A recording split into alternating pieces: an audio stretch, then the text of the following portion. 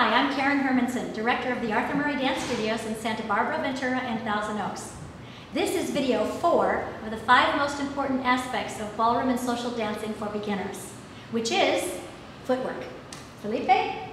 Thank you, Karen.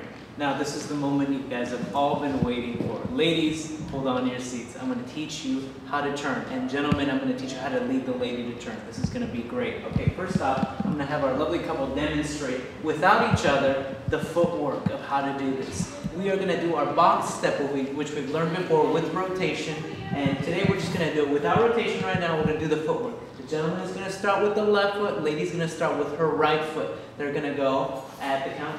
Forward, side, together, back, side, together. Yeah, now the gentleman is going to continue doing this footwork throughout the turn. Yeah, he's going to go back, side, together, forward, side, together. Now, the key thing to learning how to turn as a lady is she is going to walk around 6 times.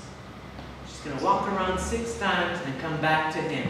Yeah, so now they're going to get into their dance hold.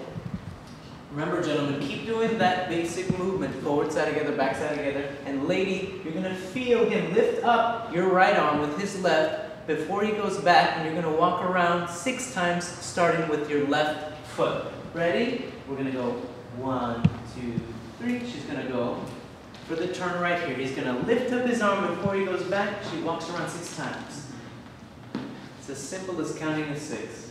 One more time. As you can see the footwork, he does the same movement. She walks around 6 times, and then they connect back together, making this a lady's turn and connecting the steps together. It's as simple as that. Thank you, Felipe. I'd like to add one thing.